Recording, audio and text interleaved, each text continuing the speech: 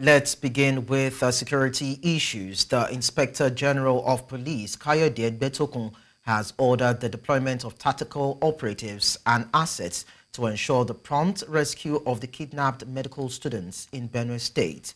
20 medical students of the University of Maiduguri and Jos traveling to Enugu were kidnapped along the Otukpa-Enugu Road on Thursday. The students were traveling for the Federation of Catholic Medical and Dental Students Annual Convention in Enugu when they were abducted.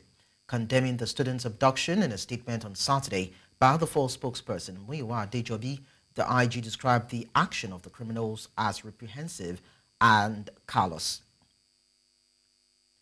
3 more deaths have been confirmed from the alleged shooting by security operatives in Zaria, Kaduna State, as soldiers enforcing a curfew placed by the state government during the recent End Bad Governance protests opened fire on residents.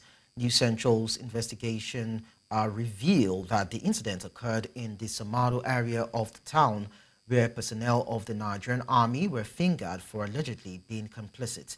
News Central's Emmanuel Bagudu reports.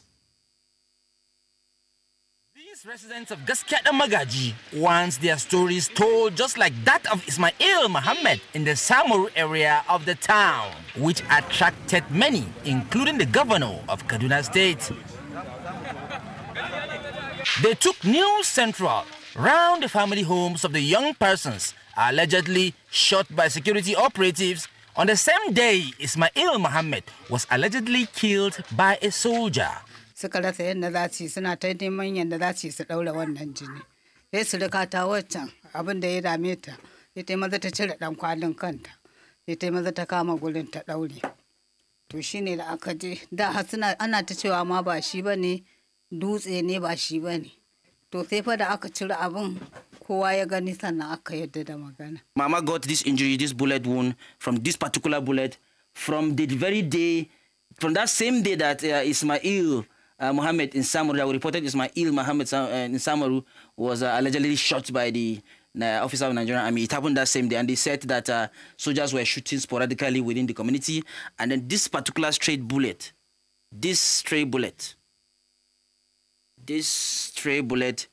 came in, pierced into her leg, and then of course it was removed.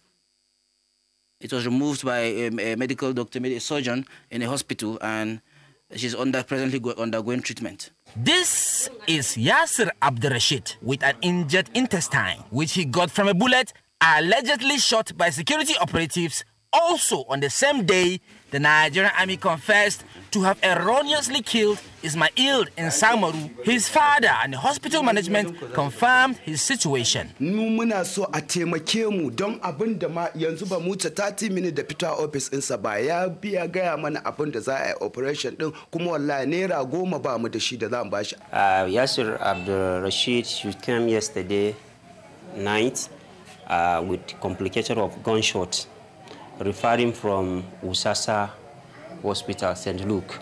So refer them to be complicated that you get intestinal perforation due to injury. In the intestine? Yes. So you refer them. The consultant here, Amaf, she will recommend that you go for scan to confirm where the intestinal are be perforated. So the scan confirm that you get intestinal perforation. Unfortunately, Yasser didn't survive the alleged gunshot injury. His family informed News Central of his demise on Wednesday, August the 14th. Other bereaved families also gave accounts of how the security operatives allegedly killed their children. I'm with Musa Mohammed, the father of Mustafa Musa, who will tell us how he has lost his son as a result of the enforcement of the curfew by security officers. Baba, kana ya ga mana ta yaya ne shi Mustafa Musa ya rasu? Mustafa Musa suna tare da mutum uku duk da shi ne hudu. Sun fito gida sun shigo sun fito daga kasuwa, cikin kasuwa sun gama aiki kamar 11 na dare. Sun fito gidan sun wuto gidan man nan kusa da sai ga police nan division dan magaji. Ku tsaya sai suka harba bindiga sama, za mu harbe ku, sai ko suka arta a guje. To gudun za su suka dinga bin su a guje. harba bindiga na biyu da za su shi ne kawai shi kuma sai ya firgita sai sun kuya tsakanin hanyar dawowa da kuma na zuwa wannan tsakanin gadan kawai sai ya fada. Wani gadan Musa sake nan? Sai ya fada ciki. Ya fadi da gadan Musa ya so kasa ya fadi? A wurin ya rasu? A wurin ya Allah ya mishi rasuwa kuma sai suka ki zuwa wurin sai suna ta zagaye wurin da safen ma aka ce ga mutum sai suka ki zuwa wurin aka ce ga mutum ya mutu to akwai wani ɗanmu a nan zai je Abuja sai ga mutum haka an zagaye shi sai buɗe haka ganyen da ya buɗe ganyen ya ce ai ƙanina ne. Ɗana Isiya ya rasu kamar 11 na rana na dawo na cimma abin ba na gida amma na jin wannan harbi na dawo na cimma an harbi yaron ya rasu kuma. Harbi biyu aka yi mishi ba to kawai sai mun ga yanke ciki ya faɗi ba mu sani ba sai an harbe shi ne ya so biyu. Kani da Allah wannan bawan Allah da biyu aka kashe shi in dai harbin ka aka yi ana so ka bar guri ai harbi ɗaya za a ma kuma a kafa. It is very important to state that all the accounts given by residents of Gaskiya Damagaji here in Zaria are mere allegations until proven right by relevant and appropriate authorities in Nigeria.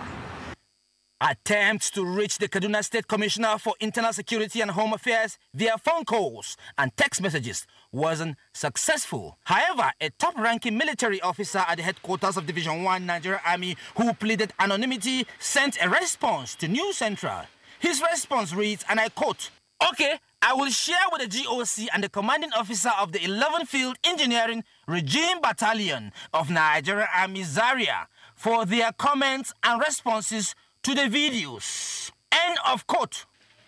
With the families now calling for justice, many citizens will be hoping that the military authorities respond to these allegations. In Abuja for News Central, I am Emmanuel Bagudu. Very touching story there. Moving on now, human rights organization Amnesty International has alleged that more than 1,000 End Bad Governance, Hunger and Hardship protesters are being held in various prisons across the country. The organization accused the Nigerian authorities of escalating a crackdown on peaceful protesters by arraigning over 1,000 protesters in court. The protest, held from August 1 to 10, took a twist and turned violent in some states, especially in the north. Some of the protesters were also seen holding the Russian flag while chanting, "Tinubu must go." The police announced it had arrested some of the sponsors of rioters who hoisted foreign flags and called for a change of government in states such as Kano, Kaduna and Zamfara, among others. 7 Polish citizens allegedly linked to the violent protests were also part of those arrested. Let's now tell you that the National Judicial Council has constituted 4 probe panels to investigate 27 High Court judges in the country over various alleged judicial misconducts brought against them. The NJC set up the panels at its 106th meeting, presided over by the outgoing Chief Justice of Nigeria, Olukayode Ariwola. The Judicial Regulatory Body considered the report of its Preliminary Complaints Assessment Committee on 22 petitions written against 27 judicial officers of the federal and state high courts. Now, to discuss this, we will be having someone join us during the course of the news, presumably before we're done with the news, to give us more perspective to this. In the meantime, we go on a short break on the news, and when we return, we'll bring you more stories. Don't go away. Nice to know you're still there. We talk health now. Top African health tech startups say partnerships with governments are key to scaling their innovations to reach 600 million people lacking essential health services. According to a new report by Salient Advisory, Nigeria is leading other African countries in health tech innovation with 29% of top startup innovators. Despite Africa having 11% of the world's population, it bears 24% of the global disease burden, with nearly half of under 5 deaths. With the recent Mpox outbreak and the Africa CDC's declaration of the situation as a public health emergency, it is important to take a critical look on how technology is addressing health challenges across the continent. Earlier on the news, we told you that the National Judicial Council has instituted a probe panel to try 27 High Court judges for alleged judicial misconduct that was brought against them. And now I'm glad to let you know that we're being joined by the Executive Director, Sterling Center for Law, Deji Ajari. Thank you so much, Deji, for joining us on the news. Good evening, and thank you for having me. Okay, nice to know that you're there. Now, we're actually talking about judicial misconduct, and we're referring to issues around corruption, abuse of power, or any other action that actually can be said to be against the value of justice. So I'd like to know from you what your thoughts are and if those judges are actually guilty as charged.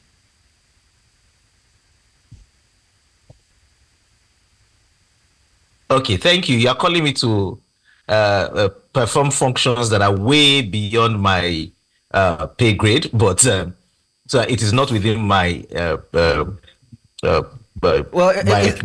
actually to contextualize and have an understanding of what these particular allegations against these judicial officers are and if they're actually true. Okay.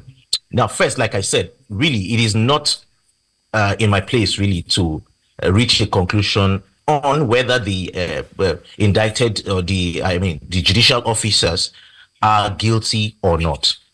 And I think that is purely within the powers of the NJC. And the NJC has already set the ball rolling for investigation and discipline of erring judges. Now, one thing I can tell you, however, is that in the meantime, before the outcome of the panels are out, actions like these are very welcome, generally, for the judiciary. The judiciary in recent years has suffered a great deal of damage to its reputation. And as a result of this, quite a lot of people have lost confidence in the capacity of the capability of the judicial system to indeed do justice. Some of these the damage done to the name, to the reputation of the judiciary arose from the conduct or other misconduct of judicial officers. There are allegations of bribery, there are allegations of bias, there are allegations of laziness. Now, specifically, some allegations that are bordering on financial impropriety have led a lot of people to reach the conclusions that justice is for sale and anybody with the right amount of money can purchase justice in Nigeria. Now, with these judges having been indicted based on at least prima facie cases that have been made out against them, the NJC is basically making a statement and telling the Nigerian people that no, there might be bad eggs within the judiciary, but we are going to make sure that those bad eggs are rooted out. They are, when they are discovered, if they are found guilty of misconduct, they will be punished. It is only when you have a system that creates accountability like this, that is when you can indeed ask people and join the populace to develop confidence in the judicial system. I'd like to actually understand what is actually the bane of misconduct or maybe the subversion of justice by those actually meant to uphold the law within a judicial system. Let's put Nigeria in context. Now, let me tell you, a jurist once said that a corrupt judge is worse than an armed robber. An armed robber. Now, it's simple. At least when you hear that a person is an armed robber, you naturally expect that you are in danger. In fact, naturally, as humans, we will take steps to prevent armed robbers from, accessing our houses or our properties, our assets. But then when someone is entrusted with position and authority to dispense justice, and when people feel aggrieved as a result of conduct of other persons, they come before such a person expecting that a fair and balanced decision will be reached after a thorough inquiry into the facts around it. But then, when you now have a situation where such a person entrusted with this enormous power, including the powers of life and death, are able to now subvert the course of justice only for either because of financial inducement or familial relationships or some other things like that, then you create a society of criminals, because what it means is that such judicial officers, the judicial officer who is involved is a criminal. Persons who come before them who have committed an offense are criminals. Now, you are now also sending a message to all those well-behaved, properly conducted themselves within the society. You are already sending a message to them that, look, it is immaterial. You can do what you want as long as you have the right amount of money to purchase justice. It creates a situation.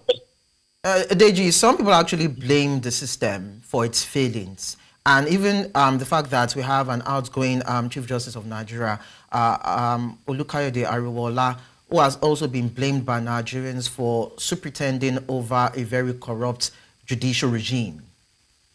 So what's your take on that? Because people feel it is the system that has given birth to this impunity. But then I'd like to take your thoughts on that. But there is no doubt that the society generally is inadequate in terms of, corruption, and naturally, the institutions that arise from the society are also products of the society. Quite expectedly, they will also carry the character of the society in general. So no doubt. But this is the problem. Each of these institutions are manned or managed by persons who ordinarily can set things aright.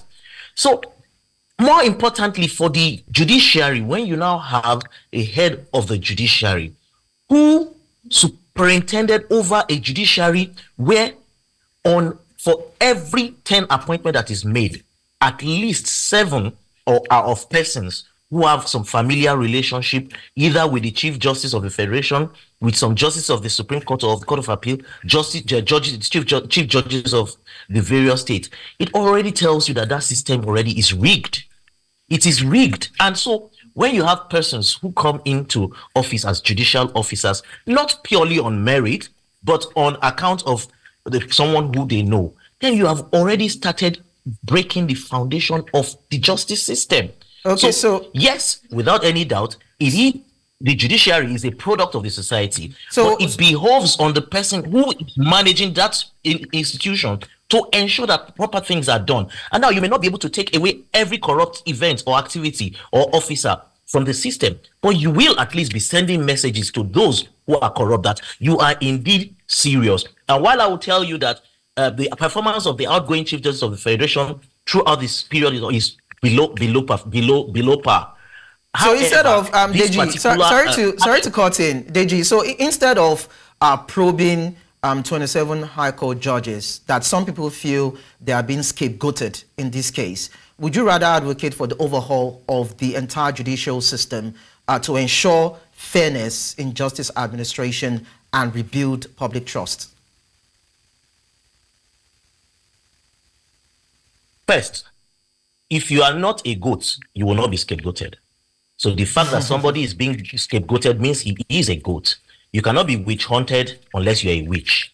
And so I think those arguments for me are, I would not go with them. If somebody has done something that is wrong and it is immaterial that 100 other people have gone away with it, what is most important is, did you do what you have been accused of doing?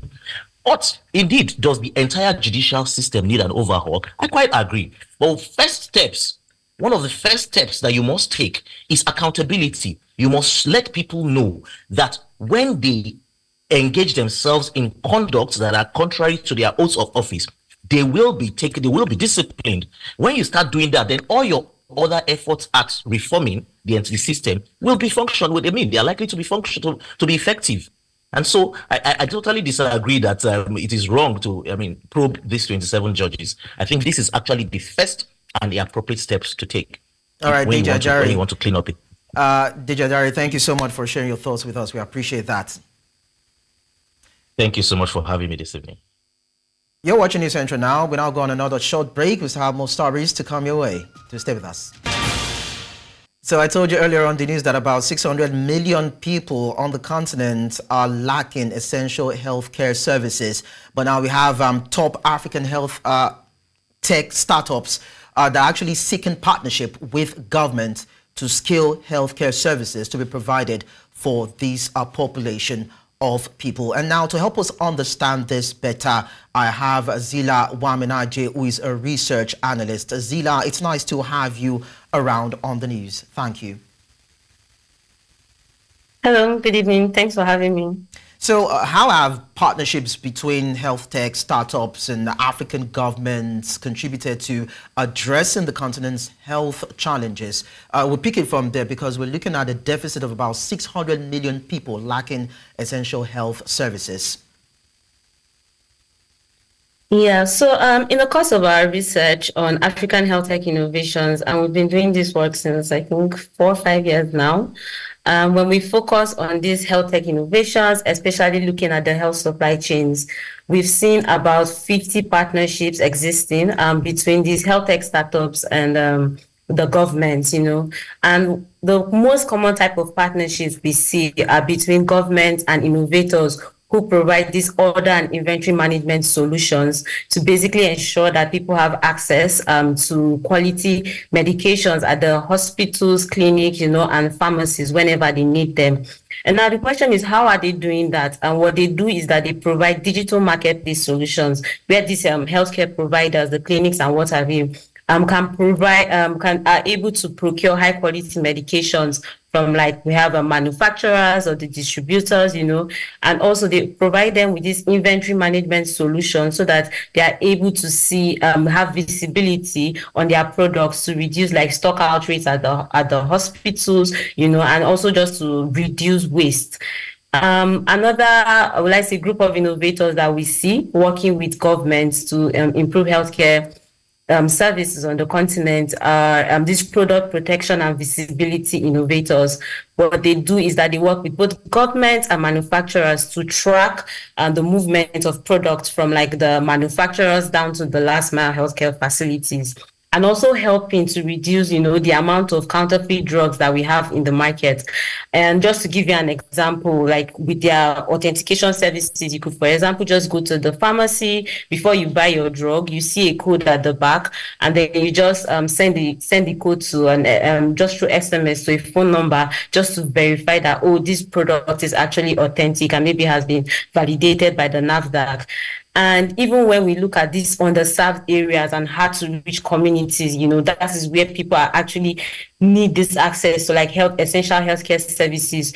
We see innovators that offer medical drone delivery services, working with governments to ensure that services are able to be delivered in these communities, especially during emergencies. So there are a lot of partnerships that have been ongoing, but the major question right now that we have is, how can we foster more of these partnerships, and integrate these innovations into routine public health delivery services across the continent? So how can that be done? Because I want to believe that there are limitations. I'd like you to first share the limitations to these innovation by these health tech startups and what can be done to scale to ensure that we have a spread of these services to those that are in need of it. One of the key challenges that comes up when they work with government, with the partnership between innovators and governments, is payment delays, And what we do is that we'll be advocating to donors, to help provide like revolving funds that can help to de-risk this type of partnerships, to say, help to just create this fund so that innovators have access to like working capital to actually implement their operations and then deliver services together with government. Also, innovators have told us that they struggle with like macroeconomic challenges, like inflation, currency depreciation. And in trying to solve for that, what they're doing now is trying to seek how to generate like Forex, in their revenues, for example, maybe pricing their services in foreign currency where possible, or maybe just expanding their operations to other African markets, that have more stable economies, just to de-risk their operations. And another challenge that these innovators face is brain drain. Over the past decade, you've been seeing the news of the migration of highly skilled professionals moving abroad, and how this startups are still trying to, get a work around this. Is like, okay, let's just optimize for talent rather than location. So they're adopting this kind of global distributed team model, just to make sure that they still have these highly skilled professionals that are able to work with them to deliver the innovations. It's quite nice to see that technology is scaling all the hurdles to ensure that a health service delivery is provided. But then I'd like to find out from you, because we discovered that there's Mpox outbreak on the continent, more pronounced in Congo as we speak. Now, what ways do you think that health tech services can be provided or can come into this to actually mitigate the impact on the continent when we're talking about major crisis, and probably when we also talk about response time and management of situations like this? How do you think that health tech services can come into play? Yes, you're correct. The Mpox outbreak just been declared a public health emergency of international concern.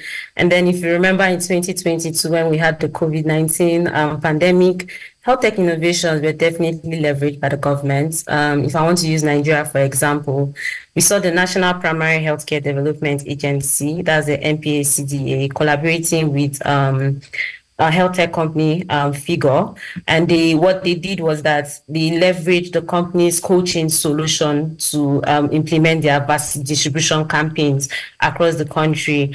And even once that, after the campaigns were done, once we're done with the pandemic, they subsequently extended this solution, to also even track other childhood vaccines delivered nationally. And I think that just goes to show how effective it was in supporting the agency for them to be able to expand to other places. So that is one way. I believe that even in this Mpox situation, once the vaccine campaigns kick off, this is a potential solution that might be leveraged by the government to ensure that there's full visibility on how these vaccines are being distributed, making sure they are delivered under the right circumstances, to make sure they don't lose their, quality, because they need to be stored. They are temperature-sensitive products, And also, we see some health tech innovations. I know like eHealth Africa has a lot of disease surveillance tools, and they often work with government agencies like the NCDC to just help in terms of disease surveillance, data analytics, and the rest of them. All right, the fact that even Nigeria is championing this cause makes it a win for Africa because of its capacity. Zilawa Minaje, research analyst, thank you so much for your time on the news. Thanks for having me. Away from that, the queues for premium motor spirit, popularly called petrol, has continued in Abuja, Niger, Nasarawa, Kaduna, and many other states as the federal government threatened to withdraw the operating licenses of oil marketers involved in PMS hoarding. On Saturday, long queues of vehicles were observed at various fuel stations across the Federal Capital Territory, with many stations closed due to a lack of supply. In the cardio axis of Abuja Municipal Area Council, some fuel stations, including AA Rano, were selling petrol at 849 naira per litre, while others remained short. The petrol scarcity led to the frustration among motorists who spent several hours in queues to get the product. Still on fuel scarcity, Nigeria, a nation with crude oil as its major natural resource, battles with constant fuel scarcity. This contradiction has spurred several reactions as yet again Nigerians are having to queue for long hours to get fuel.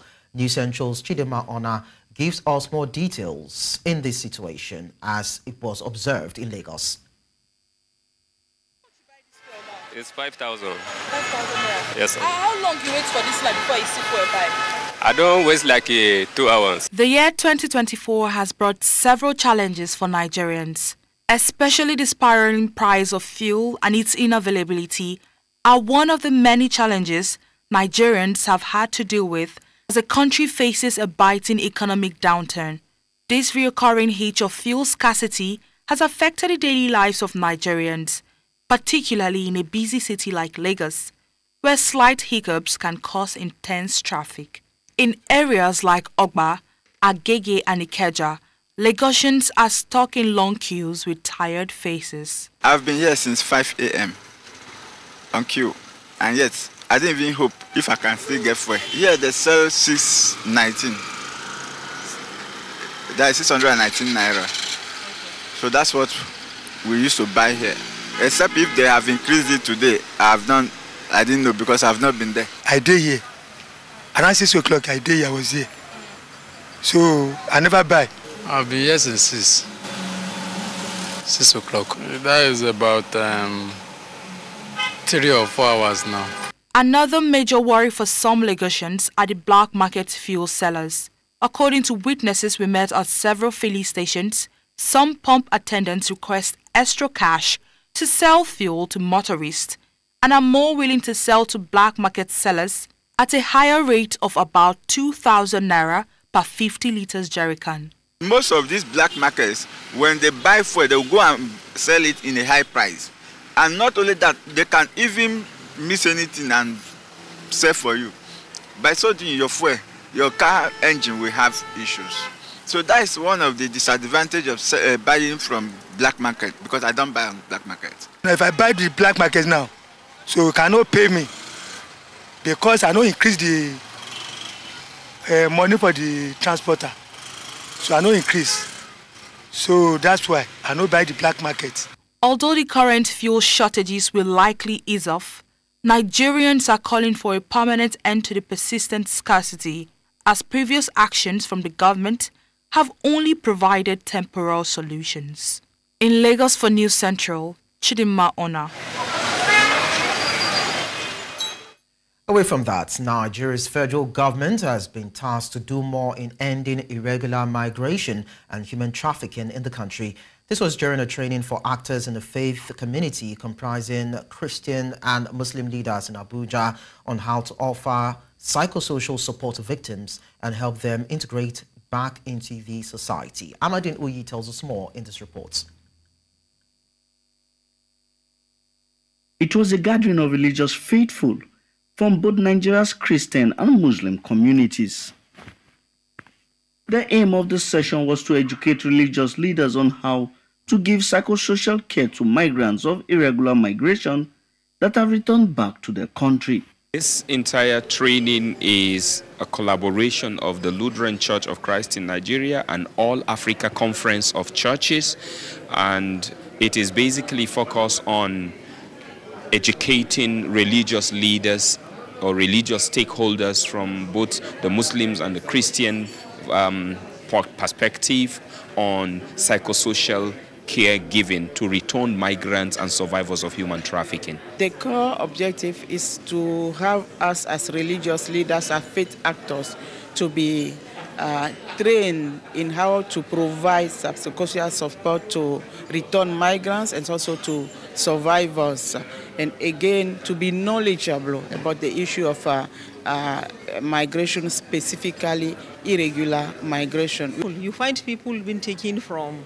one state to the other in large numbers, hundreds and thousands, in the name of Almajiri. That is trafficking. You find people being taken from one state to another for labor. That's trafficking. So these things have been with us, but I'm happy that this training will give further information on the need for us to pay attention to those things that happen around us. While many believe that their experience is best told by the victims, one of them who spoke to News Central described her experience. Through what I passed through, I wasn't thinking I would stand on my feet here today and stand this strong and also be alive today, but I still thank God because the trauma wasn't easy, seriously. I faced a lot. I seriously faced a lot because the experience is really hurting. Those in attendance urge citizens and government to do more in ending irregular migration, which dehumanizes victims, is exploited by traffickers, and can be stemmed by better living conditions.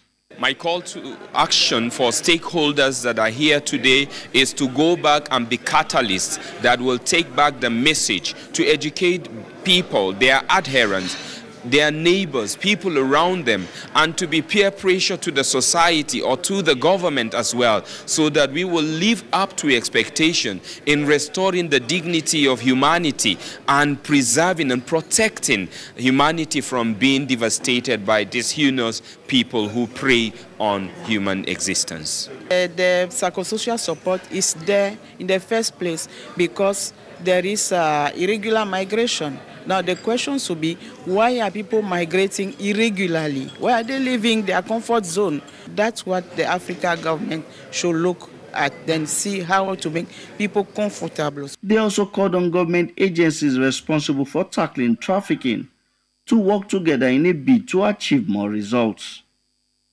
In Abuja for News Central, I am Amadine Uyi. News Central now continues with telling you that the ECOWAS Regional Center for Surveillance and Disease Control has reported that monkeypox continues to spread in the region, with 44 confirmed cases and 1 death recorded by the end of EPI Week 33, 2024. According to a report released on Friday, Nigeria, Côte d'Ivoire, Liberia and Ghana are the hardest hit countries in the region. Mpox or monkeypox is a zoonotic viral disease caused by the monkeypox virus, part of the orthopox virus genus. While it shares similarities with smallpox, it is generally less severe. The virus spreads from animals to humans through direct contact with the blood, bodily fluids, or lesions of infected animals. Human-to-human transmission occurs through respiratory droplets, contact with infected body fluids, or exposure to contaminated objects. In the meantime, the African Union Health Agency says a total of 18,737 suspected or confirmed cases of Mpox have been reported in Africa since the beginning of the year, including 1,200 cases in 1 week alone. The hardest hit country, the Democratic Republic of Congo, where the new Clade 1B strain was first detected in September 2023, has reported 1,005 cases. That's about 222 confirmed and 783 suspected, and 24 deaths in 1 week. All 26 provinces in the DRC, home to some 100 million people, have reported cases. The disease, formerly known as monkeypox, was first detected in humans in the DRC in 1970. Des fois, on peut recevoir 5 malades aujourd'hui, demain, on reçoit encore 5, 10, ou même, on peut arriver même à recevoir 20 malades par jour. On essaie un peu de maîtriser la situation. Comme on est en train de voir les malades, ce sont les malades qui nous sont venus il y a à peine 2 jours. On a déjà instauré un traitement, leur prise en charge, selon le protocole national, dont le traitement est encore symptomatique. Juu niko mkimbizi, niko mkambi, ile kulala pamoja na nabo iliwaambukia juu ni wanalala kafasi moja abana kwenye banaweza lala. Ndio maana ni magonjwa yenye iko grave, jiko na kamata kuturu moya, homa inapanda na pale vinafika vinakuwa. Now I'll tell you that Equatorial Guinea's President Teodoro Obiang Nguema Mbasogo has named our former bank chief Manuel Nsua as Prime Minister. This is according to a decree published nearly 3 weeks after the previous government resigned after being deemed ineffective. In a decree signed by Obiang, it said Nsua has been charged with the administrative coordination of Equatorial Guinea. Equatorial Guinea's 82-year-old President Obiang has ruled over a small African nation, a former Spanish colony rich in oil deposits, for 44 years. The United Nations and non-governmental organizations frequently criticize repression of any form of dissent in Equatorial Guinea.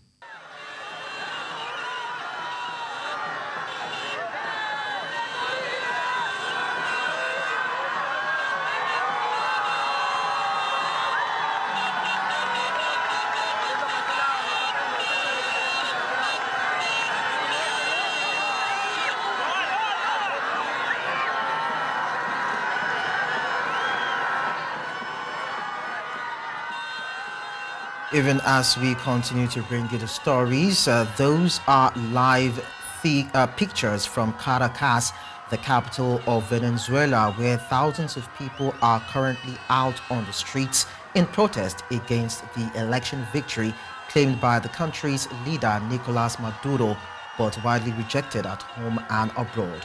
Opposition leader Maria Corina Machado yesterday urged supporters to keep up the fight against what they describe as a fraudulent victory claimed by Maduro. Machado has called the demonstrations a protest for the truth. The protests have so far claimed 25 lives, with dozens injured and more than 2,400 arrested since the July 28 vote that both the president and opposition say they had won. Machado had called for fresh demonstrations in more than 300 cities in Venezuela and abroad on Saturday. The country's National Electoral Council proclaimed Maduro the winner of a third 6-year term, giving him 52% of votes cast, but did not provide a detailed breakdown of the results.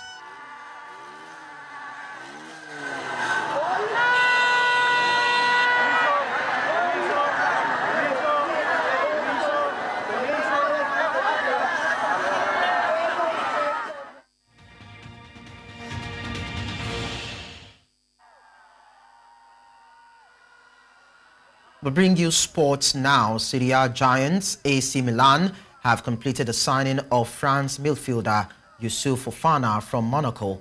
Fofana signed a contract with the Rossoneri until June 30, 2028, and the 7-time European champions have reportedly agreed to pay Monaco 25 million euros to get him. The 25-year-old leaves Monaco after 5 years and an impressive most recent campaign in which the Principality outfit finished second in Ligue 1 behind Paris Saint-Germain. Fofana has 21 international caps and made 3 appearances for France at Euro 2024, scoring a penalty in Le Blues' shootout win over Portugal in the quarterfinals.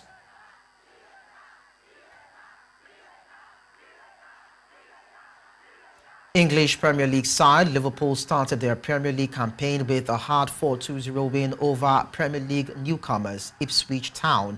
Diogo Jota and Mohamed Salah scored the goals for the Reds as Arne Slot's reign as Liverpool head coach begins. Meanwhile, at the Emirates, it took a 25th minute Kai Havertz header and Bukayo Saka's 74th minute strike to put the Gunners ahead over Wolves to kickstart their Premier League campaign on a comfortable note. While at the Goodison Park, Everton, with a one-man down, lost 3-0 to Brighton. Goals from Mitoma, Milner and Adringa ensured that Brighton kept up top of the Premier League table with the win.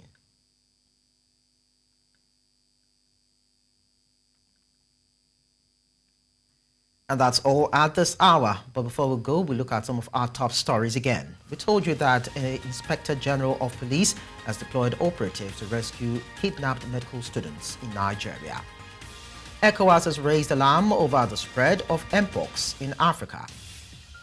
We also told you that Equatorial Guinea's president has named former bank chief Manuel Nsua as Prime Minister.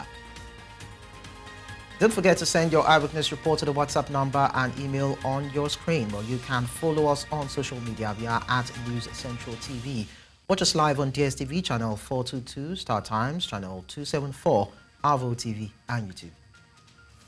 Many thanks for watching. I am Lekan Onabanjo.